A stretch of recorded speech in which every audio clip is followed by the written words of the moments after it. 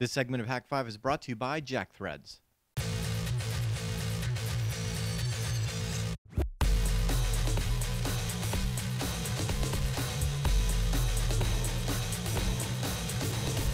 wouldn't be a HackerCon without J0nny. How are you, Johnny? Good. Good to see you.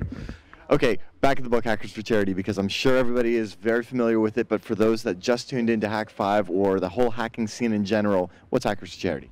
Well, we're a group that's basically a charity for hackers. We've done a lot of things in the past, helping out groups like the Red Cross and, different organizations, and a lot of people in the hacker community are really into that. They give, of themselves and their time. But basically, we put together an organization that is based around the hacker community to give of our time and skills and kind of change the bad image that hackers have and do some good with it. Nice. So last we spoke at DerbyCon, there was some stuff up in the air about the training center that you guys have in Uganda, teaching IT skills to the locals. How has that changed? We went through a really bad financial time where we just didn't have the money. Donations were kind of down. We didn't know what we were going to do with that training center. And so basically I, Twittered it and, got on Facebook and I was like, guys, I think we're going to have to close this center.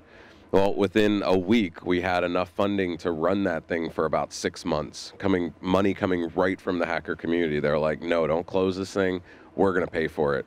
So since October, the training center in Uganda has been funded 100% from the hacking community. So hackers have put money into that thing. And it's been exciting seeing that. We've had 250 people trained in computer classes since October, and it's been like 3,400 hours worth of computer training. To people who normally wouldn't be able to afford it. We're seeing people get jobs, and all that's coming from the hacker community. It's really exciting. So if you're in Uganda and you come across the community center, how do you get training, and what is it like for the participant? Well, basically, there's two ways that you can come in. You can come in as a customer, which you say, okay, I want to pay a little bit. It's like 75 cents an hour to take computer training. That's one option. The other option is you can come in and you can basically be on a scholarship program that if you're working with a nonprofit in Uganda and you're volunteering or working with them, you're in for free. Now that leaves a group of people who don't have the money and aren't working with a nonprofit. The third option is you come in, you say, I want to be on your scholarship, and we give you a list of nonprofits that would like you to take some time and volunteer. You go there, you volunteer with them, and you come back with a letter that says you volunteered, and you get free training. So that way you don't just have people showing up and sitting in seats. They're actually giving back to the community. That is so awesome. Now, as far as bringing more computer training to the community, you guys are deploying some crazy, awesome touchscreen. Explain it to me. Okay. So for a long time, what we tried to do is we tried to get everybody's excess gear that was in the community and just kind of bring it to Uganda. Yeah, that didn't work out so well, did it? Fail. Epic fail. Absolutely. We paid bribes. We had shipping problems. We had stuff. We had one shipment completely disappear. We were losing money right and left, and we said, this isn't working. So we shelved it for a little while, and eventually a solution came along. We have these very cool little, very small footprint machines that we found available in Uganda. A giant telco, Orange, brought these things in for high-end consumers all over the continent. They're well out of the price range of Ugandans, but they're around. They run Ubuntu Linux, but when they shipped without a root password, or rather a locked root password. Even the technicians didn't have the root password. The customers didn't have the root password. So you have Ubuntu fully open, and you can't install anything. Right. So the technicians, one of the technicians in Jinja called me up and said, our customers are hating this thing. Can you unlock it? And I thought, yes, we can totally do that. So I popped root on it, started installing applications. It was like, oh, this is great. And I realized there were other problems with the build. Just reloaded it, put a new version of Ubuntu on there, unlocked the root password, loaded up all sorts of educational software on there, copy of Wikipedia, Khan Academy stuff, books from Project Gutenberg, 160 gig drive on this thing. We filled it up with training software, made it like our training center in one little box. And I said, this would be a great way to start seeding community centers like ours in schools around the area. The cool thing is, this is available in Uganda with no shipping for $400. It's got an integrated webcam, Wi-Fi, 3G, comes with a month of free internet. What I want to do is get people to buy these things, donate $400, switch on that internet and that webcam and let the donors look out of the webcam and see this thing in action. That's our goal. That's what we want to try to do with this. That's awesome. So where can people find out about getting involved with that and watch the deployment? Because it sounds like that's something achievable for that hacker space to be like, we're sponsoring that unit, it's going to that village, it's providing this service. Absolutely. We're incredibly close. Just keep an eye on the website.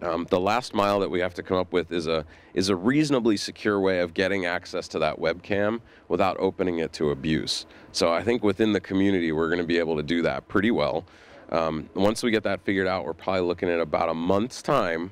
We're going to have a link on the website, and it'll just be like, click here, donate your money, and it's going to be that easy, you know. That is so cool. Like maybe a little Google Map integration, see like, oh, hey, look, there's my unit. Anyway, we want it to be slick, yeah. So yeah. That's awesome, Johnny. It's always a pleasure catching up. You guys are doing great work. Yeah. Of you course, guys from too, man. well, The stuff that you rolled out at the conference today, I'm blown away. The new pineapple rocks. So make more, get them over here. Thanks. I love hearing that. We'll have to drop ship some to Uganda. Yeah, No, I'm joking. Anyway, good ones. Crazy things are spinning in my head. Of course, go ahead and head over to hackersforcharity.com, right? .org? .org.com, you name it. Yeah. All right, cool. Thank you guys so much. Only suckers pay full price, but if you love alternative apparel brands like Kid Robot, Hurley, and Stussy, but hey, wasting all your cash on them, listen up, because you can score these premium brands at up to 80% off every day. You see, there's a new invite-only shopping club just for guys called Jack Threads, serving up skate, street, surfwear brands at prices that'll melt your brain. And there's usually a waiting list to join, but if you head over to jackthreads.com/Hak5, you're gonna get an instant access to their killer hookups. So go on over now. Oh, and did we mention that it's free to join? That's right, hit up jackthreads.com/Hak5, and you'll instantly start saving without even to leave your house. No fireball in the sky that burns like the lava in Metroid. It'll just be like, boom, savings right there, where you are now.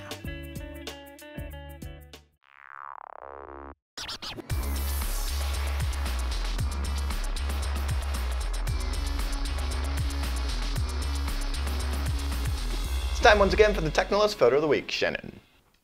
Bold Kevin sends us a photo and he says, I'm sporting the evil server, the battle pineapple, and the pirate monkey stickers on my snowboard at Cypress Mountain in West Vancouver, Canada. Love the show. That's awesome. You know, when I was little, I used to snowboard a lot off of this little church mountain, and I like built my own ramp.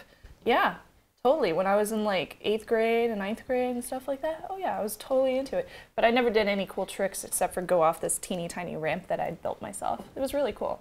I would love to go there, go to mountain. So, and, like, so what you're saying is off that some for the bunny next slopes. Photoshop contest, we need a snowboarding snubs doing a kick you flip, and your Photoshop varial, contests, God. grind rail. We haven't gotten any mermaid pictures yet. So No, we haven't? good. No, Well, not we're yet. also a week ahead of release, so it actually True. just came out today. Yes, So, that you is know, true. We're in the future. It's what we do. Let's find out about the trivia, because I am a big fan of the trivia. It's one of my favorite mainstays of Hak5. Should almost have its own show. Ooh, a gaming show? Okay, Keep going. So, last week's trivia question was, according to AMD, what does the abbreviation APU stand for? And the answer was Accelerated Processing Unit. Never mind. Nothing. God. Nothing. You're so messed up. Honestly, every time the You word just- unit. It's a great word. Actually, my favorite thing is talking to like vendors overseas and stuff, and it's always like, everything is the unit. It's just so great. It's so great. When will the unit clear customs? Anyway. Can I continue with the trivia? Yes, let's find out. Okay. This week's trivia question is, what term defines video transmitted by scanning odd-numbered lines in one frame and even lines in the next? This one. It's this thing that Paul and I hate. And I don't know why it's part of the 1080 stuff. Anyway, let's just... Answer over at hak5.org/trivia for a chance to win some awesome swag. Nice. Yeah, All right. I agree. What do we do now? I We forget. wrap it up. Oh, well, we'll see you guys next week. It'll be 11:01 You can then. always support the to do that show by binary. subscribing on iTunes and YouTube. You can get all the information about where to subscribe and where to follow us at hak5.org/follow, I think it is. Is that right? Yes. Okay. Yes. And you can also get awesome Hak5 goodies like Dual Core and Dale Chase's awesome rap CDs, which are still in the store. Yeah, have to get those. Those are over at hakshop.com. You know, 80 has a new album coming out at DEF CON. Oh, that's right. I'm so excited. I can't wait to hear it. It's gonna be good. We heard a couple of things at Shmoocon. Yes. At the show. You can also check out our hack tips. Those come on every other Friday. And I think that's about it. Yeah, I mean, unless a packet hits a pocket on a socket on a port and the bus is interrupted as a very last resort and an address of the memory that makes your floppy disk abort, then the socket packet pocket has an error to report. We'll have links in the show notes for all of that. I'm Darren Kitchen. I'm Shannon Morse. Trust your technolist. If your cursor...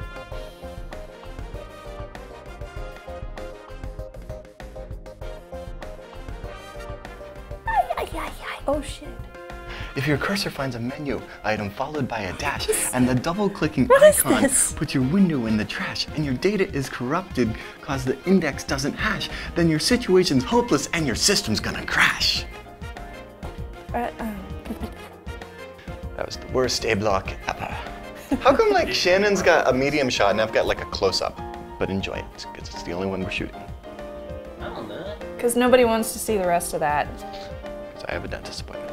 So that's more than you need to know. You want a wider shot? Yeah, boom, there we go. I don't feel as I am reaching deeply into your soul. I'm stealing your packets. Come to me, packets. Come to Hak5. But now Paul's gonna make the camera Really, go. it was bad? No, it's good. Paul, make the camera go. Make the woo. There we go. Fade to black. It's gonna be more like Ah, you just missed it. Now they're all